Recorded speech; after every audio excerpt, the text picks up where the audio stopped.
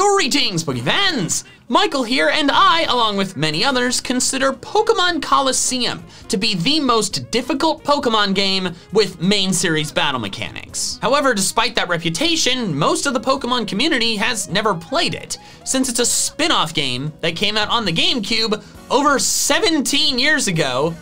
Yikes. Since it's a game I have a strong fondness for, I wanted to make this video where I explain to you all both how the game itself works, but also why it has a reputation for being so difficult. And yes, Colosseum does have a sequel, Pokemon XD Gale of Darkness, a game that I think is even better and like even more, but I'm not gonna be talking about it as much in this video because I don't believe it to be as difficult.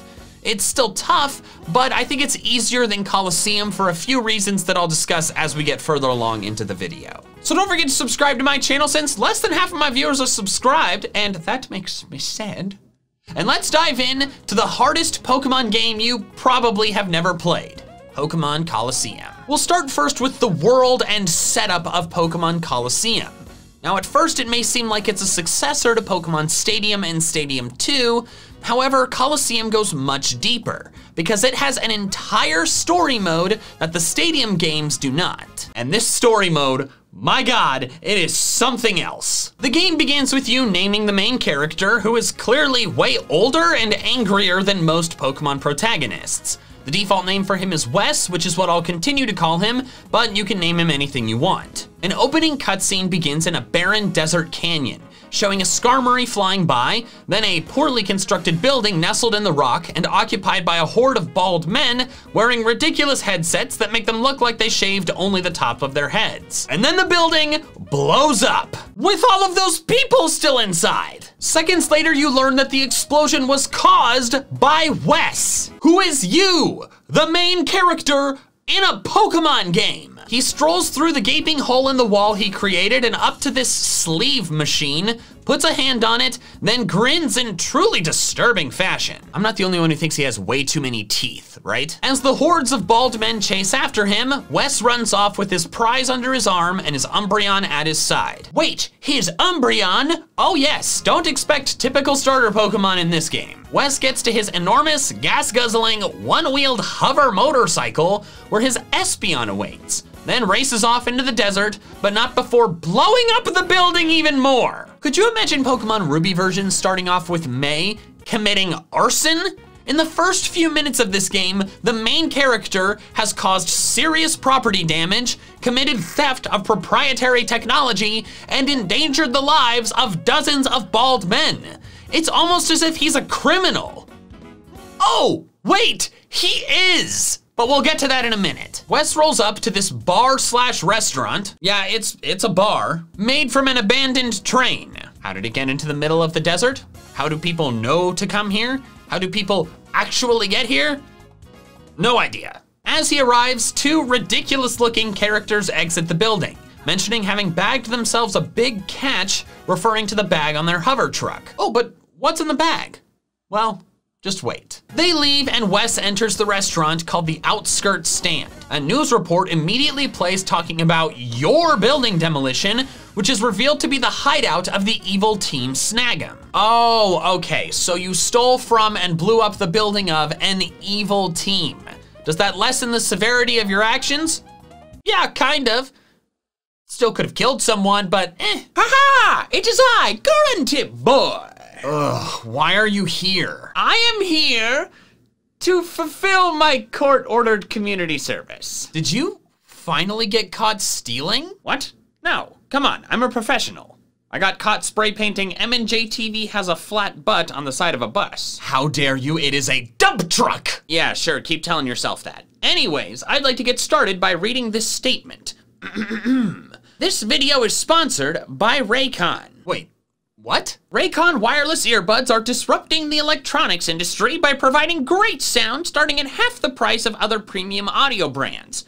They give you 6 hours of playtime, seamless Bluetooth pairing, more bass, and a more compact design for a comfortable noise-isolating fit. Right, but how does this count as— Raycon earbuds come in a range of fun colors, patterns, and fit options, and they don't have any dangling wires that get in the way while going about your day. Celebrities like Snoop Dogg and Grunty Boy are obsessed with them, and they have a 45-day return policy. Grunty Boy, what are you doing? Everything you've said about Raycons is correct, but how does you saying that count as community service? Because by informing your viewers of how great Raycon earbuds are, and of the fact that they can get 15% off their purchase by clicking the link in the description below, or by going to buyraycon.com/MandJTV, I am providing your community a service. But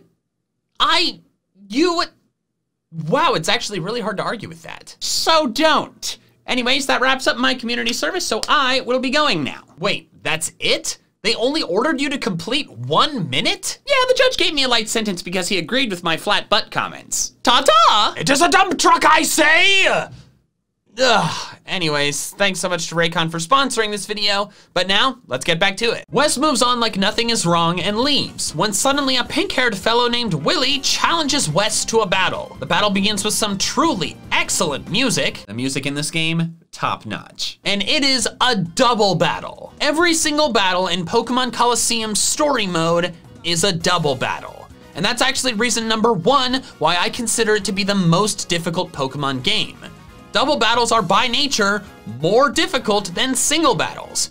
In most main series single battles, you just bring in a Pokemon with the type advantage over the enemy Pokemon and blast it away with a super effective move. In double battles, you might have one Pokemon that's strong against one of the enemy Pokemon, but if your other Pokemon is weak to it, then what's gonna happen to it? And what if the other enemy Pokemon is strong against yours that's good against that other enemy Pokemon? Also, moves that are really powerful staple moves of single battles like Earthquake have to be thought about more, because if you don't have a flying type partner, you're gonna hurt your own Pokemon. Now, utilizing Protect in double battles can make this a lot easier, but you don't get access to the Protect TM until a decent chunk into the story. And also, if you're a kid, like I was when I was playing this for the first time, I didn't think about that. Willie uses 2 Zigzagoons, while you send out the Umbreon and Espeon seen in the opening cutscene. And they are levels 25 and 26. Yep, the game is starting here. This game has the highest starting level of any game with main series Pokemon battle mechanics. Why did they do this? Well, I'm not entirely sure, but my best guess is to shorten the story. After defeating Willie, Wes rides off to Phoenix City, an oasis town in the middle of the desert. Upon arriving, he stumbles upon the 2 ridiculous gentlemen messing with a big bag, and before long, the dialogue reveals that inside that bag is a person that they have kidnapped. Now, Pokemon's had kidnapping before. Team Skull kidnaps Lily in the Alola games. However, they didn't shove Lily into a bag and literally tape her mouth shut. We're still mere minutes into this game, and the amount of serious crimes that have committed is about to go on to a second hand. One of the kidnappers attacks, revealing himself as Shady Guy Folly. After beating him, he appears to recognize Wes as Team Snag'em's something, but then some onlookers arrive. One of the Shady Guys mounts the excellent defense of, "You be quiet, we're no robbers, we're kidnappers, get it? Kidnappers!" Which is just, wow. Thank goodness you're kidnappers. Man, if you were robbers, I would have been really concerned, but kidnappers? We're good. After Wes unties the knot, the woman inside the bag is revealed. You can pick her name, but her default name is Rui, so that's what I'll go with. The onlookers suggest visiting the mayor to report what went down with her. A truly horrifying man exits his house as you arrive, then you enter and meet S-Cade, the mayor. Rui reports seeing a Pokemon with a black aura around it that is aggressive to the point of attacking people. The mayor doesn't really believe her, but orders an investigation and suggests a visit to Phoenix Stadium in the meantime. A guy out front once again mentions Team Snag'em's hideout being blown up, which remember, Wes did. Then suddenly, after entering and leaving the stadium, 2 Team Snag'em grunts confront Wes and call him a traitor. This conversation reveals that Wes did not blow up the hideout randomly. He was a member of Team Snag'em. And not just a member, but a snagger, meaning he was the best of the best at using a snag machine to steal Pokemon from other people. Oh my God. For those of you who've ever wanted to play a Pokemon game as a bad guy, Pokemon Coliseum is the closest I think you're ever gonna get. Because Wes does end up a good guy in the end, But at the beginning of the story and prior to the story, he was literally a member of an evil team and committed who knows how many crimes before that.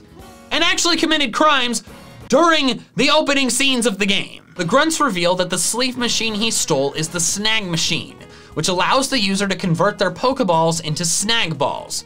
Pokeballs that will not fail when used on another trainer's Pokemon. Wes fights them off, and Rui is okay with Wes's former occupation due to being grateful for him saving her, even referring to him as a gallant prince, which I suppose I get.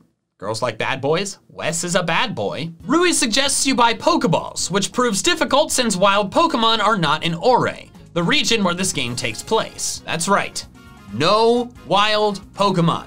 Pokemon XD added a few, but in Colosseum, there are literally none. So how do you get more Pokemon? Well, I think you can see where this is going. You have to head back to the outskirts stand to buy some, and this remains the only place to buy them the rest of the game, which let me tell you can get inconvenient. After buying some and returning to Fennec, crazy people have shown up, including the kidnappers. In the mayor's house is the iconic Mirror Bee, whose theme in this game is my favorite music in all of Pokemon and is the music I use as the background music for most of my videos. The colorful gentlemen head out, then Folly attacks you again. You beat him, then the other one, whose name is Trudley, attacks. This game is just full of absurd character names. Trudley is ridiculous. The amount of times I accidentally typed it as Turdley while writing this script is large. During the battle, Trudley sends out a Makuhita, and finally the central concept of Pokemon Colosseum is revealed. Rui, and only Rui, well, and you, the real world player, sees a shadowy aura around the Makuhita. Then the Makuhita frickin' punches Wes, yikes, and then Rui tells you that you have to catch it. Using the snag machine, you can then capture the Makuhita during a trainer battle and keep it as your own. Wes and Rui then go on to gallivant around Ouray in an effort to take down Cypher, the evil organization making shadow Pokemon. They aim to do this while rescuing various shadow Pokemon by stealing them from their trainers in order to purify them. It is a really fun game, but it's a kind of hard one. As I mentioned earlier, reason number one why Colosseum is so difficult is that all of the battles are double battles. Reason number two why it's so difficult could be just this big umbrella labeled shadow Pokemon, but I think it makes more sense to divide it into more specific categories. So the actual reason number two why it's so difficult is that your Pokemon options are very limited. Aside from a few not very good gift Pokemon, the only Pokemon you can obtain in the story mode of Colosseum are shadow Pokemon caught during trainer battles. Is this a cool concept? Hell yeah, it is. Does it make the game harder? Oh my god, yes it does. In a mainline Pokemon game, you have limitless Pokemon options. The amount of Pokemon you can find in the wild is literally limitless, but also the number of species you can use is well over 100 in most Pokemon games. But in Colosseum, basically the only Pokemon you can get are the shadow Pokemon. And while some give you limitless retries to catch, other ones you only get one shot. Not one shot in total, but one shot at that time. That means that if you happen to KO it or you run out of Pokeballs, you may not have another chance to catch that Pokemon for a really long time. Like, you've beaten the main story long time. Of course, you can get around this by saving beforehand and resetting if you mess up, which let me tell you, I did a lot as a kid. And also, when I've played it as an adult. But sometimes that isn't even an option. In Colosseum, you can only save at PCs, which means you can go a long way between saving, so if you didn't happen to backtrack a lot in order to prepare, you could be caught off guard and miss your only chance. So not only is the physical amount of Pokemon you can get limited, but the species are predetermined. This is a list of all the shadow Pokemon in the game, and most of them kinda freaking suck. Most of the shadow Pokemon are from Johto, a region infamous for including a lot of really weak, fully evolved Pokemon. Hence why so many of them got evolutions in Gen 4. And while some of these Pokemon are decent Pokemon, they aren't actually good because many of them still had horrifically bad movesets in Gen 3. Take Piloswine for example. It has a base stat total of 450. It's not great, but it's far from useless. However, if you look at its Gen 3 moveset, it doesn't learn a ground move by level up at all. Ground is its better attacking type since ground moves were physical in Gen 3, and its attack is much higher than its special attack. But even its weaker special attack can't make proper use of its Ice Stab, since it gets Powder Snow at level 10, and then no ice attacks until Blizzard at 56. So many of the Shadow Pokemon need TMs to be effective, and remember, TMs were still single use in Gen 3. To give you an idea of how not useful most of the Pokemon are, Smogon has an article that puts the obtainable Pokemon in Colosseum into tiers, based on how useful they are for a playthrough, taking into account both battle effectiveness and obtainment point in the story. They have 4 tiers: high, medium, low, and bottom. Of the 53 total Pokemon, 11 are high tier, 11 are mid tier, 21 are low tier, and 10 are bottom tier. That means 31 of the 53 Pokemon are in low or bottom tier. That means 58% of the available Pokemon are not recommended to be used. That's insane. Now, there are some really good Pokemon available, like the starter evolutions, some of the Johto starters, Ampharos, and of course, the legendary beasts. However, they still have some limitations. Their obtainment points are spread out, the beasts are really hard to catch, and since there's literally only one of each, that means their IVs and natures are predetermined. So if you get a really crappy nature for one of them, you can't get any more, you're stuck with it. Colosseum forces you into winning with a limited roster, so it's basically like a playthrough challenge that's already baked in. Pokemon XD is also limited in the Pokemon options, but it's not nearly as limited. There's a lot more Shadow Pokemon available, like twice the amount approximately, and also a lot of them are a lot better. Plus, they make re-attempts of Shadow Pokemon you failed a lot easier and a lot sooner. So you're limited in what Pokemon you can get, but it doesn't stop there. Reason number 3 Colosseum is so difficult is that actually catching those Shadow Pokemon is much harder than in main series games. Double battles are already tricky, but double battles where you have to be careful about not KOing one of the enemy Pokemon adds an extra level of difficulty. Additionally, if you're trying to catch the Shadow Pokemon before wiping out the rest of the enemy team, that means you're using one of your 2 Pokemon's turns just to hope you catch the Shadow Pokemon, while the enemy gets to hit you twice. There is a real chance for you to lose battles just by trying to catch a Pokemon. But the big reason why catching these Shadow Pokemon is so hard is that every Shadow Pokemon, every single one of them, knows a recoil move. Every Shadow Pokemon knows Shadow Rush, a base 90 power move with 100% accuracy that does recoil damage equal to 1/16 of the user's maximum HP. The worst type of move for a desired to catch Pokemon to have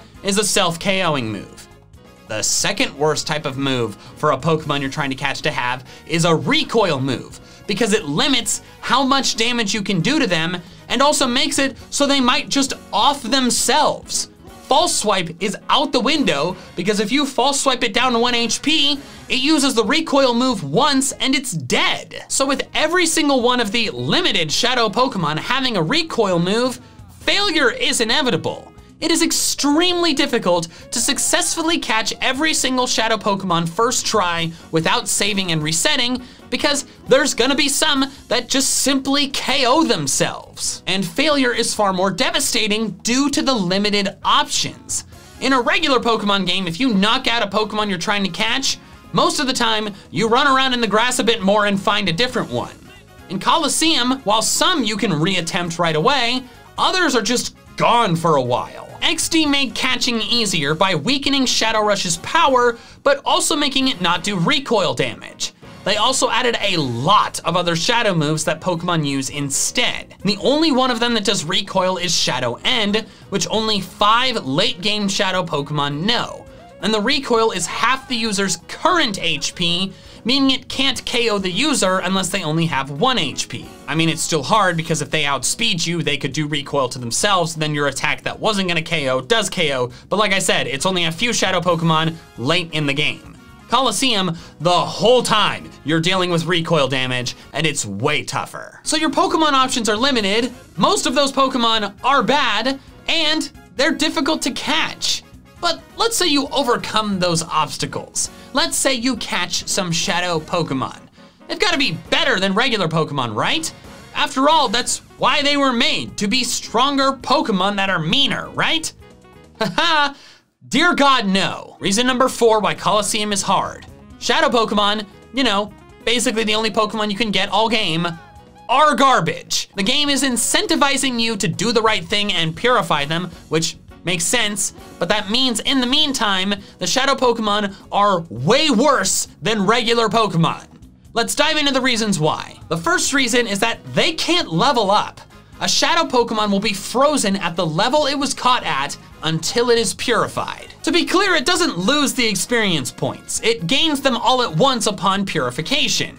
But until you purify it, the Pokemon is stuck at one specific level while the regular Pokemon around it all get stronger. The second is that they have limited moves. All of them start with just Shadow Rush and then 3 question moves that get revealed the more you decrease the heart gauge. However, their best move tends to be the last one revealed, and Shadow Rush is a garbage move in the meantime because it does recoil damage. Also, you can't use any TMs on it in the meantime. You're gonna be stuck with just Shadow Rush for a good chunk of time. As I mentioned earlier, XD added a lot of other Shadow moves that are substantially better than Shadow Rush, so the Shadow Pokemon are not as bad in the move department, but they still have to deal with not being able to level up. And the third reason they're bad, the most frustrating reason in my opinion, is Hyper Mode. If ordered to use Shadow Rush, a Shadow Pokemon has a chance to enter Hyper Mode, a mode where its emotions rise to a fever pitch and it has a high critical hit ratio. It seems helpful, but it's not. If ordered to use any move except Shadow Rush, a Pokemon may disobey and use another move, usually Shadow Rush, turn and attack its teammate, attempt to use its item even if it doesn't hold one, hurt itself as if it were confused, attack its trainer or the opposing trainer, which has no battle effect, do nothing at all, or return to its Pokeball. It might use the attack you want it to, but more than likely it's gonna do something obnoxious you don't want it to. You're clearly incentivized to get it out of Hyper Mode ASAP, which you mainly do by calling it, since using Sense is a using of an item and waiting is not practical. In Colosseum, the call option replaces the run option, since there are no wild Pokemon. Calling can wake up a Pokemon from sleep, snap them out of confusion, and be used to waste a turn when you're doing nothing but throwing Pokeballs at a Shadow Pokemon. But calling uses up a turn, and when a Shadow Pokemon enters Hyper Mode, it doesn't do so then attack. It enters it instead of attacking, which means that if a Pokemon enters Hyper Mode, it takes 2 turns to get it out of it. 2 turns which are totally gone. 1 for it entering it, and 1 for calling it out of it. It's, I can't even talk, it's so frustrating. A Shadow Pokemon will enter Hyper Mode more and more often the closer it gets to purification, but thankfully by that time you will have unlocked other moves and will be using Shadow Rush less and less often. XD, meanwhile, doesn't have Hyper Mode. It has Reverse Mode, which is similar but not quite the same. It doesn't boost the Shadow Rush critical hit ratio, doesn't boost the critical hit ratio at all, and also the Pokemon hurts itself at the end of every turn. However, it is distinctly better than Hyper Mode because Hyper Mode, you waste a turn entering it.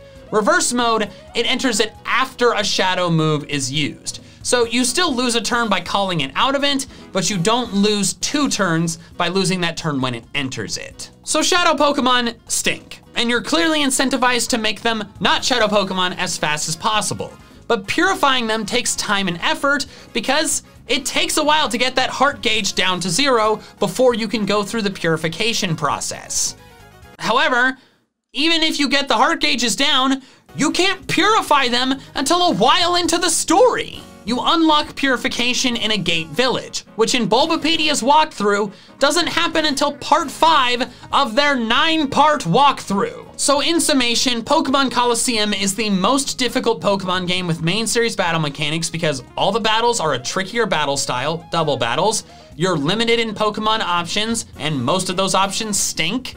Catching those Pokemon is more difficult than usual, and the Pokemon you do catch are gonna kinda suck for a while. Now this isn't to say that Colosseum is some brutally difficult game only a few geniuses will be able to conquer.